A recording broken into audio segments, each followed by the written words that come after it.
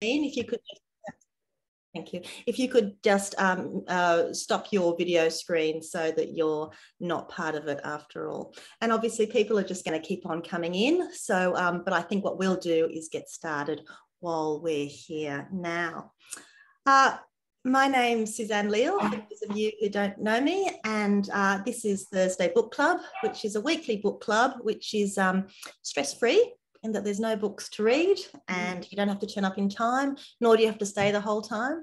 Once a month, we have a special guest author, and I'm delighted tonight to have Marion Frith as my guest. Welcome to you, Marion. Hello, thank you so much. It's so lovely to be here. Thank you, and it's really lovely to have you. I'm just getting people in. We've got a nice little lineup.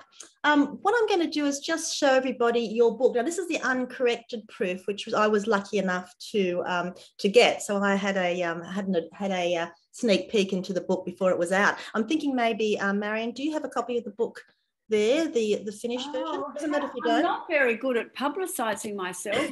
Can I abandon my post for 2 seconds or not? You can abandon your post, and I'll hold there at my mantelpiece. So the novel is called Here in the After, as you can see, and it's a publication by HarperCollins. And Marion is a debut author, although, as we'll find out, she's certainly not new to the field of writing. But she's embarrassed because she's so new she doesn't have her book with her. Oh, that's the interviewer's fault. The interviewer should have. Hello. So Marion, just show me one more time. Just show me the full book. Yeah, I think it's a really delicate, impressive cover that really stands out. So in the back, yes, thank you. Sorry about that. Ill prepared. So this book has been out since September last year. Tell me, in the lead up to the release of the book, how did you feel? Was it a feeling of nervousness? Was it excitement? Well, this is my first book, and I'm older than a lot of first-time authors, so it was actually a really lovely feeling, but it was also a strange feeling because you work on this. You know, I've been a journalist, I've been a writer all my life, so I'm used to writing and putting stuff out there and having it critiqued. But of course, this is really personal. And so suddenly, before it's published, you get this realization, oh, people are going to read it. You know, people are going to read it. This very private, personal thing that I've invested my soul in, strangers are going to look at it and they're going to have an opinion about it. So I think it was sort of excitement mixed with trepidation and fear. And isn't that the contradiction of writing, where it's a solitary endeavour, but in order to make a living, get it out there, it needs to belong to the world. So if you need to write without being self-conscious, but then you need to throw it all away to give it to the world and publicise it. Do you find that dichotomy a difficult thing? Yes, I do. I mean, I think, you know, it's not a case of the words that can just speak for themselves, because you do have to engage. And I think that was the shame with COVID. You don't get the chance to engage with readers and sort of present yourself and what you wanted to do. But coming out of that bubble, that solitary writer's bubble, to sort of look up to the light, if you like, I mean, it's also incredibly rewarding, because you've reached a point where you are ready to let go, where others tell you you're ready to let go. So there's a leap of faith too. So yeah, there's the contradiction, but I think there's a lovely sort of merging of those that come at some point, you know, at the end. And of course, all the sweeter perhaps because the lead time for a novel is so much greater than for an article as a journalist. Did you find the length of the lead time odd when you've been used to working to quick deadlines? Yes, it was like, okay, hit send, and then, oh, it takes a year. Like it's quite funny, and because it's not finished, but it's gone, so it hasn't happened. So you've got all those sort of anxieties. You would know this, of course, much better than I. Perhaps you don't have them, but, you know, oh, if only I could have another edit, if only I could have another pass at it. You know, it's a shame there's so much time, because it just gives you time to dwell on it. But yeah, it's a strange process. I'm wondering if that's the reason why so many people just go straight on to the next book, apart from the financial necessity or apart from wanting to have an output that's very quick. I'm wondering if it's a way of stopping the nervousness about the book that's already gone that you now can't get back, and to stop you dwelling on it. Do you think you were speaking about Chris Hammer, who writes immediately he's finished? Yes. I've been thinking about that, and I'm wondering, do you think that might be something for writers, that to just move quickly to the next project might allay that stress of the one that's not quite out? Not quite out. I think so, because also there is you have created a momentum and a routine and a discipline. I think also as you're getting to the end of a book, you are letting go of it in a way. You know, how many times can you read it? You know, you know it backwards. You're almost done with it. So you're looking for a new challenge. I mean, I in a way wish I'd done that. Like, I am working on something else, and I wish in a way I hadn't sort of stopped to sort of gather my breath, because I think once you do step away from that very disciplined routine, it's easy to get out of it. But yeah, I think there's something about not wanting to wait around, but to want to keep going. I know from our participants tonight that there are a number of writers amongst us here, as well as you and me. And I just wanted to remind everybody that, look, if you do have questions, given the numbers, what I might do is ask you to write any questions in the chat facility. And when Marion and I get to the end of our talk, then there'll be time for Marion to answer your questions as well. So I want to go back to the book, or straight to the book, Here in the After. It's published last year. For me, it's the story of a pretty unlikely friendship at first glance between a woman, Anna, and a young man called Nat. For the benefit of those who haven't read it here tonight, could you introduce us first to Anna and then to Nat, please? Yes.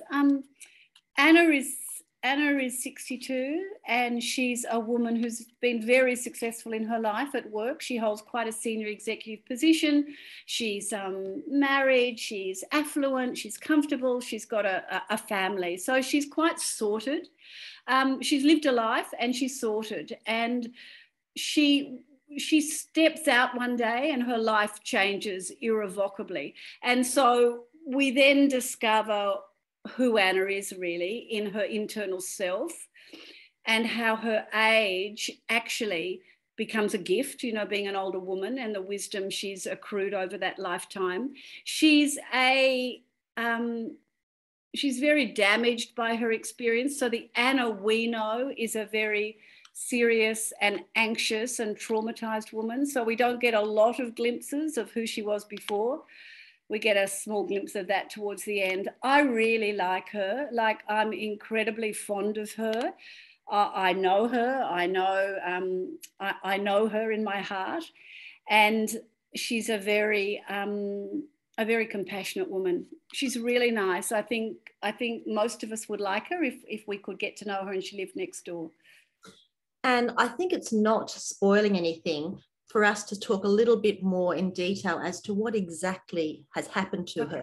I mean, it comes to the fore in the first chapter, and it's really quite confronting. Where do we find Anna in that very opening chapter of your book? The opening chapter of the book, Anna is walking out into a very quiet urban environment that we don't know a lot about. It's a street that she references used to be very busy, and it's incredibly quiet. In fact, the setup is that she's being walked out to be executed in public as a piece of propaganda for an extremist terrorist organisation. So she has been held captive in a hostage situation, and she's the sole survivor. So the opening scene is her making that walk and her internal reflections as she makes that walk and prepares to die. She doesn't die because there's a book, but that's the setup. It's a very powerful setup, I think, and that's how we meet her. We meet her in very challenging circumstances. And indeed, it's because of those circumstances that Nat and Anna themselves meet. And Nat is the one who first comes to see Anna. Who is Nat, and how does he come to first know who Anna is? Nat's 35. He's a young man, and he's been in the Australian Army and has 2 tours of Afghanistan behind him. So he's a veteran. And he is sitting at home watching the news, following the news of the siege that's happening in Sydney. and gets into contact with his mates, his old army mates. Obviously, they're incredibly heightened by what's happening. They're trained to know how to respond to this situation, but now they're civilians, so they're impotent. You know, they're stuck on their suburban couches around the country. He is incredibly triggered for complex reasons and reasons that not everybody else understands. But he feels very strongly that this is his fault. He has complex PTSD. He feels this is his fault, that he believes that the job he was given to do was to stop terrorism on foreign shores so it would never come here, to protect Australia, in effect, in his sometimes muddled thinking. But he believes he failed. The task that he was given by the government was to put an end to terrorism. And he didn't, because it's here. It's, you know, a few suburbs away. He's really triggered, as I said, and unravels quite quickly and becomes adamant that he needs to find Anna. There's footage of her being lifted into an ambulance, and Nat feels he has to find her. He owes her an apology. He needs to explain that this is his fault. I mean, he's unwell and his reactions, you know, go to quite a far point, but the seed of what he's feeling is shared by others too. So he's a really... to many people, he's a really difficult young man. Some readers don't like him. Others adore him.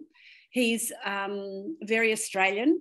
He's got a beautiful young wife who is married to actually a demon. Domestically, he's a horror because of his trauma and his illness.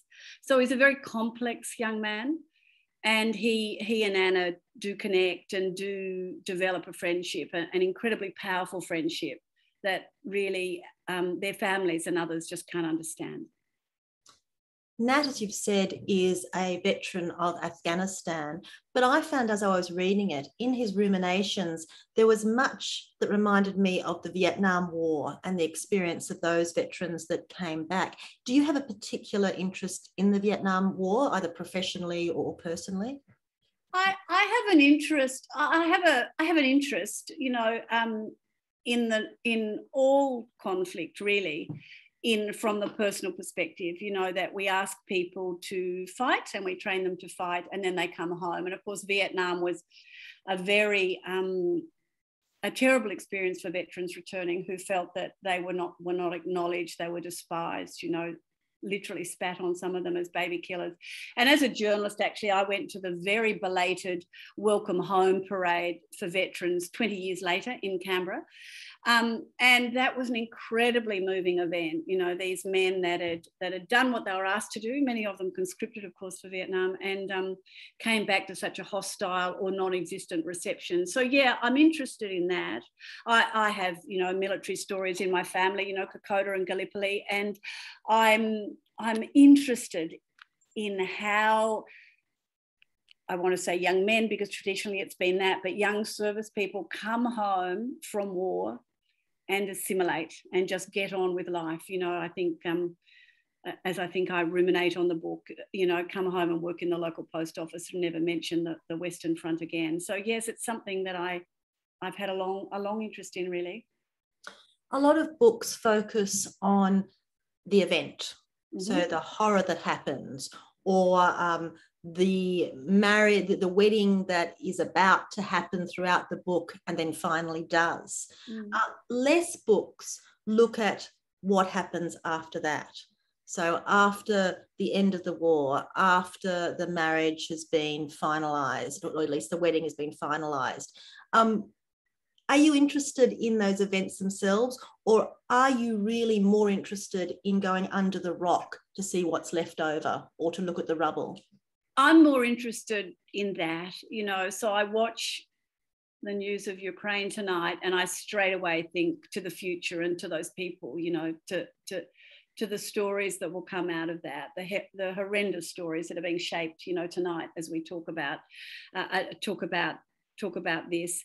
Yes, I'm interested in the events, of course I am, but I'm more interested in the dominoes that then fall. Someone said to me that we usually look at trauma from an external perspective, as you say, like look at the events, look what happened.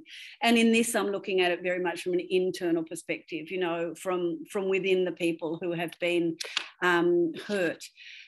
And that was what I wanted to do, because I wanted to step back from what it looks like. There's a bit of that, of course, you know, we see what happens to both these people, but to then try and get inside their hearts and their souls, if you like, to see how do you manage that? How do you survive that? And that's what I wanted to look at. And I think for me, that's what made the book particularly interesting, because it could start at the end. And indeed, for many of us, after reading about the Lint siege that happened some years ago, the end of that story was the rescue, or at least the end of the siege, where there were some people released. But in fact, for you, this is the very beginning of the book. Is that a harder job, do you think, to keep momentum and keep the reader with you?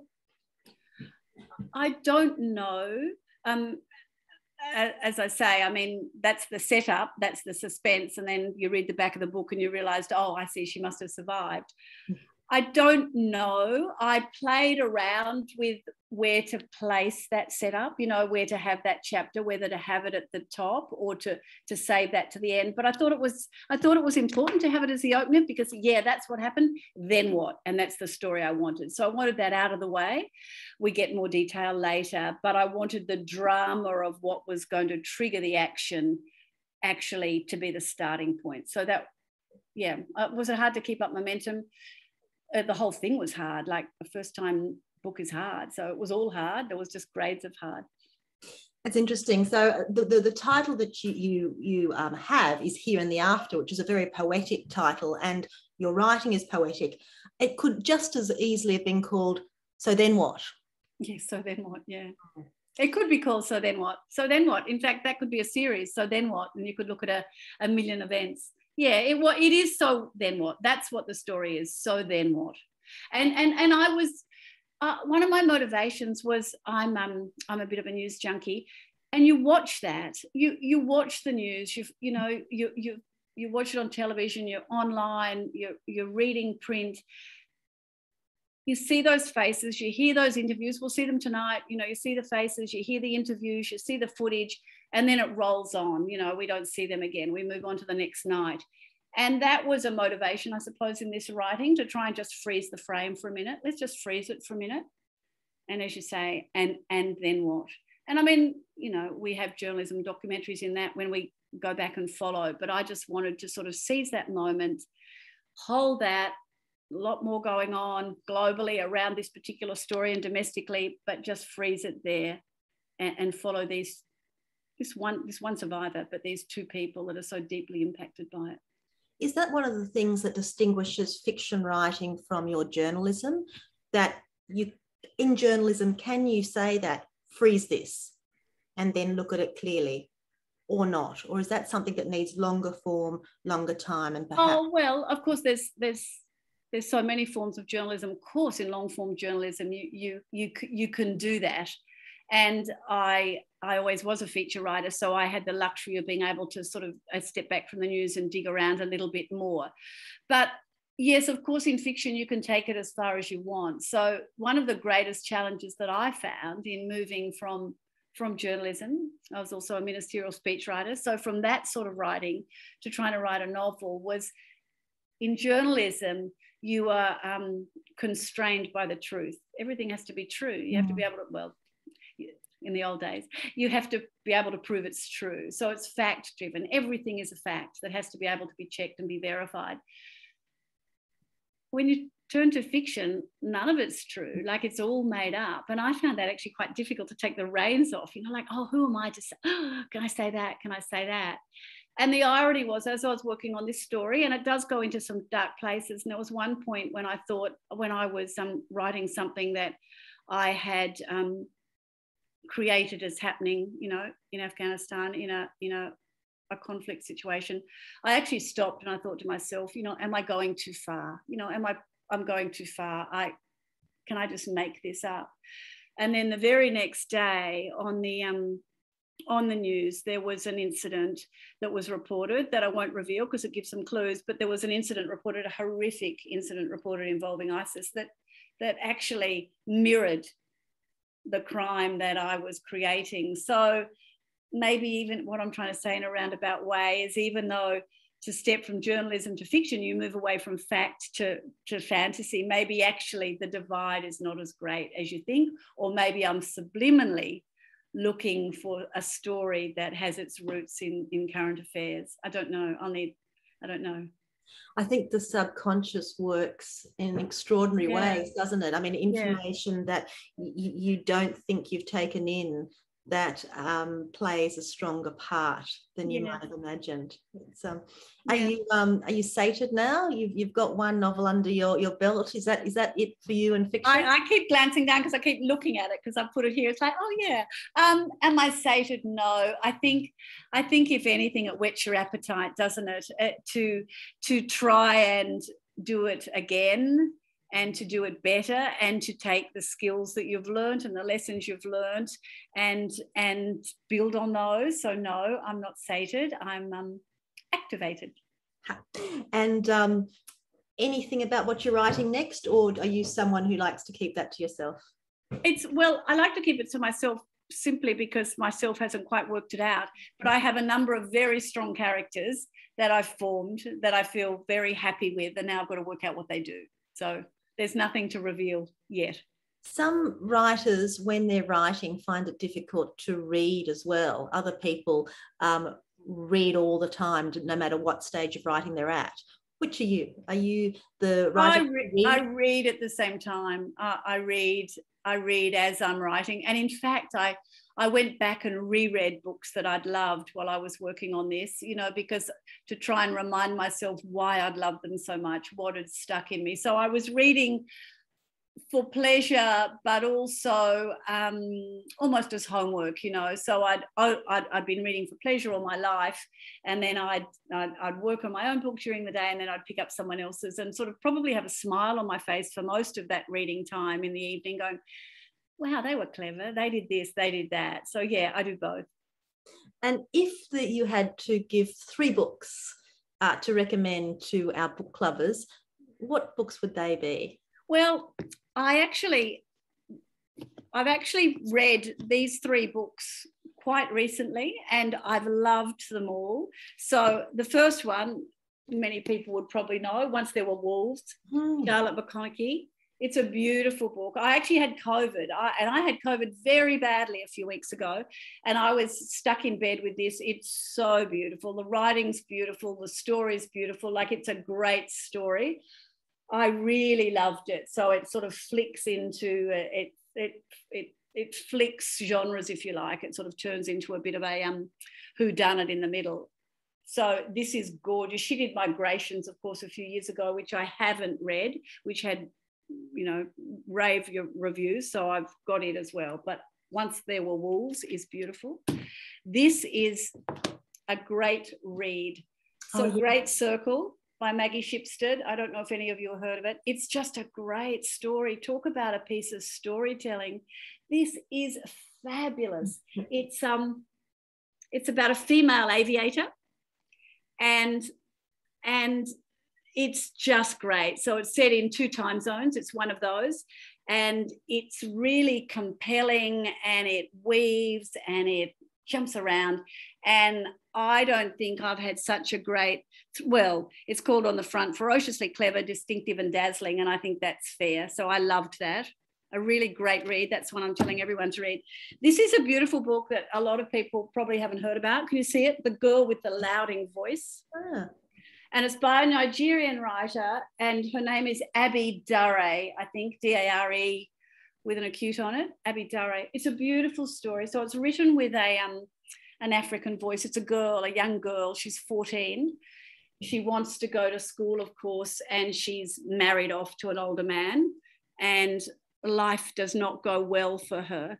But she really does have the most beautiful voice. You can just feel, I've not been to Nigeria, but the language and the description is so evocative. And this young girl is so courageous and such a survivor. It's a really beautiful and surprising read. I never would have found it myself, and someone gave it to me. Really lovely. So they would be my 3 suggestions for people who want, you know, to have a good read. Sit down with a great book. Oh, fantastic. I'll add that to the weekly newsletter as your recommendations, so everyone can know them. Now, we're coming towards the end of the time, and I'm mindful that there will be questions. Now, you can put them in the chats, but also if you'd like, I'm just going to change my view so I can see you. So if anyone would just like to raise their hand if you do have a question, no pressure. This is the No Pressure Book Club. So I have plenty more if all your questions have already been answered. So just give me a hand if there is something that you want to know. Otherwise, I'll keep moving on. Marion, one of your skills, apart from journalism and speechwriting, is resolving family law disputes. Can you tell me how you came to have an expertise in that? What was it that interested you about that? Well, that makes me sound cleverer than I am. When I got out of, I went from journalism to corporate communications, and as I say, ended up, you know, as a ministerial speechwriter, and that sort of, there was time for that to end. You know, I detoured a bit far to the right, and I decided to stop that and have a career change, and I retrained as a family dispute resolution practitioner, which is mediation for people before they go to the family court. And that was great. Like, I loved that because I am really interested in people. I love the notion that you actually don't know anything about anybody until you sit down with them and sort of learn their stories. So I did that for not for a very long time. I trained and then worked for a while, and then decided to put that aside and give the novel a go. But it was really, really incredible work to be privileged to be able to do, to sit with people at their most difficult moments when they're trying to work out how to move forward, you know, through a relationship breakdown, and help them work out what to do with kids. It was really, I loved it, but in the end I decided there was something else I wanted to do. And without saying that this would be something you necessarily write about, are the experiences you got from this dispute resolution things that prompt or inspire issues to consider in your writing?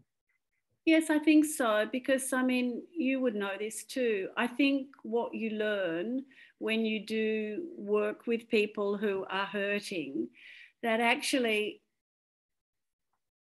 people's hurt explains a lot. It explains how they act and who they are.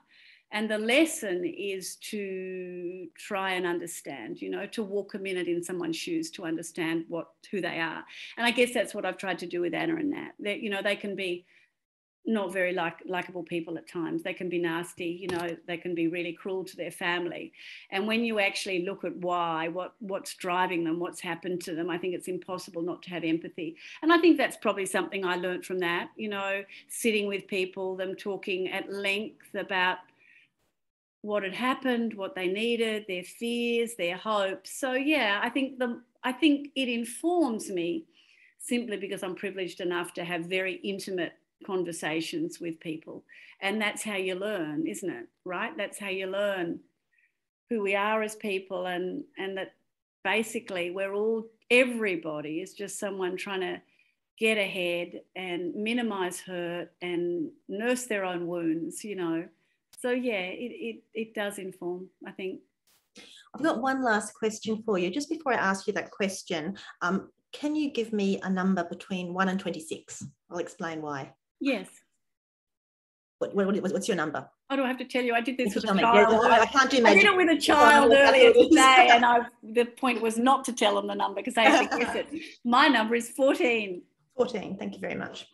The last question I have for you is that we've spoken a lot about trauma tonight, but I think apart from the trauma you described so carefully, there's a ribbon of hope and quite a thick ribbon of hope that runs through your book. Was that important? Was it important that the story absolutely. also be one of hope?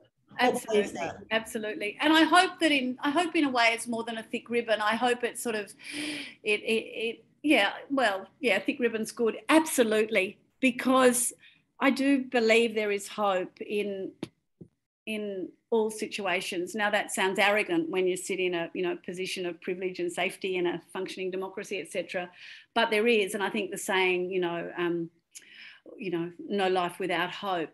And that was really important for me to sort of portray that, because both these people, life is very black. They have seen things that they can't imagine they can ever get over. How many people in the world have seen horrendous things? All of them.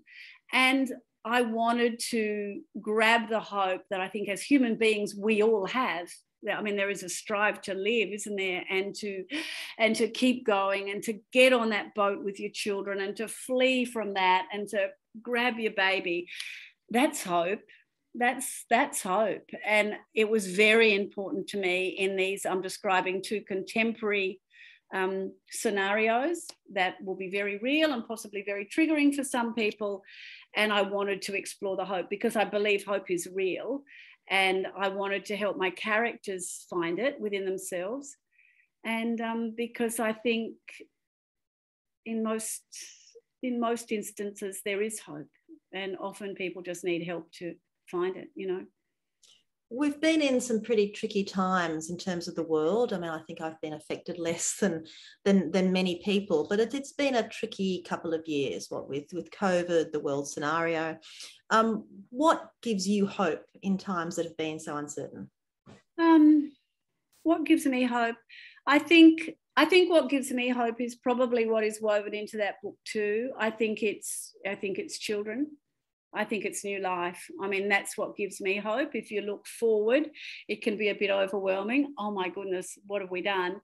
But if you look back at those, at those newborn babies, at that toddler learning to walk, at that little child putting on his school backpack and, fronting up to kindergarten for the first time, that's what gives me hope. That the cycle of life is a continuum. It's always being refreshed, so as jaded and battered as we might be, there's this whole new little army coming up behind. So children and the natural world both give me hope. So basically,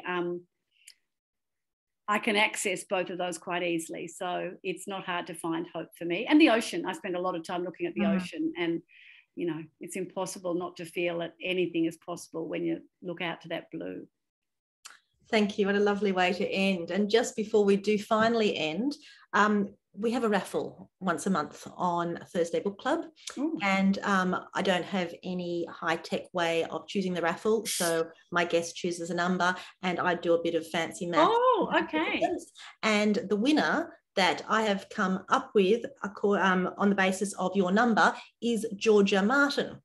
So congratulations to Georgia.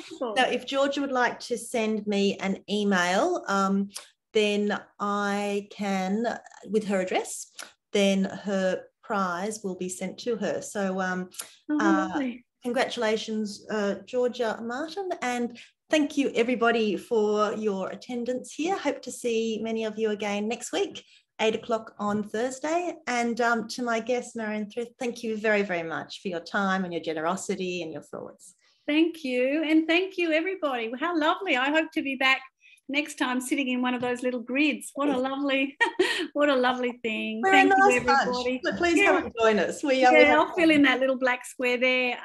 Thanks, Suzanne. Really lovely. You're so supportive of writers and new ones like myself. Thank you. Oh, my pleasure. My pleasure.